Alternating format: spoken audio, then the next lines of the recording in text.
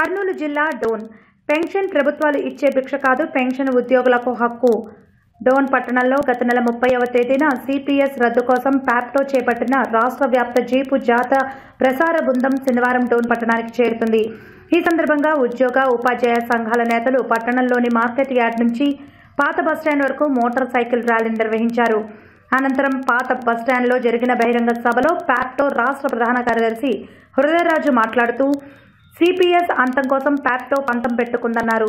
పాత పెన్షన్ విధానాన్ని తిరిగి పునరుద్ధరించేంత వరకు పోరాటం కొనసాగిస్తామన్నారు. ఎమ్మెల్సీ కత్తి నరసింహారెడ్డి మాట్లాడుతూ ఎన్నో ఉద్యమాలు, పోరాటాలు, త్యాగాలు మూలంగా ఉద్యోగులు సాధించుకున్న హక్కుల కేంద్ర రాష్ట్ర ప్రభుత్వాలు కాలరాసేందుకు ప్రయత్నిస్తే కాలగర్భంలో కలిసిపోతాయని హెచ్చరించారు. సమావేశంలో జేఏసీ రాష్ట్ర కార్యదర్శి సుధీర్ బాబు, ప్యాప్టో నాయకులు ప్రకాష్ రావు, రఘురాం రెడ్డి, రమణయ్య, నరసింహులు, ఎల్లప్ప, తిమ్మన్న, ఎన్ఎస్ బాబు, రామచంద్రుడు, సురేష్ కుమార్, జీవి రమణ, జానకిరాం, లక్ష్మయ్య, మద్దిలేటి తదితరులు పాల్గొన్నారు.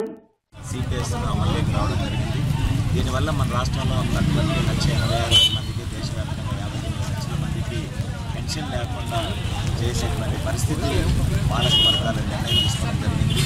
ఈరోజు 10% ఉద్యోగులు ఇచ్చేటువంటి 10%, అలాగే ప్రభుత్వం 10%, 2%, 20% బాంబేలో ఉన్నటువంటి ఎన్ఎస్డీఎల్ సంస్థలో జమ చేసి అది షేర్ మార్కెట్లో పెట్టడం వల్ల లక్షల్లో వస్తుంది అని చెప్పేసి పెన్షన్ అని చెప్పేసి చెప్పినటువంటి పాలక వర్గాలు ఈరోజు వందల్లో తీసుకునేటువంటి పరిస్థితి నెలకొంది.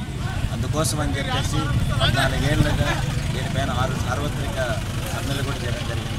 ప్రభుత్వాలు ఉడుకు పలుకు లేదు. అలాగే ఇప్పటికైనా రాజకీయ పార్టీలు, పాలక పార్టీలు పునఃసమీక్షించుకోవాలా. అందుకోసమని దేశవ్యాప్తంగా ఆంధ్రప్రదేశ్లో సమైక్య ప్యాప్లో కూడా పెద్ద ఎత్తున అలాగే జాతాలు, ఆందోళన కార్యక్రమాలకు శ్రీకారం చుట్టడం జరిగింది. ఉపాధ్యాయ వర్గం నుంచి ఎన్నికైనటువంటి మేము ప్యాప్తో ఉత్పన్నంగా ఉన్నటువంటి 5 మంది ఎమ్మెల్సీలు, 5 మంది కూడా ఇటీవలనే 3 సార్లు వాయిదా తీర్మానం పెట్టడం జరిగింది.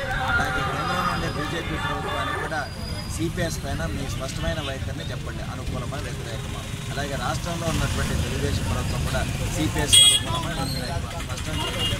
అనుకూలమైతే కనుక అలాగే మేము రోడ్లో తెలుసుకుంటాం, వ్యతిరేకమైతే కనుక పిఎం పార్టీ చట్టాన్ని ఉపశమనం చేసుకొని పాత పెన్షన్ విధానాన్ని పునరుద్ధరించాలి. లేకపోతే కనుక ఉపాధ్యాయ ఉద్యోగ సంఘాల యొక్క ఆందోళన మరింత ఉధృతం చేసి అలాగే రాబోయే సాధారణ ఎన్నికల్లో ఉద్యోగులు సత్తా చూపించడానికి కూడా సంసిద్ధంగా ఉన్నారు అని చెప్పేసి స్పష్టం చేస్తారు.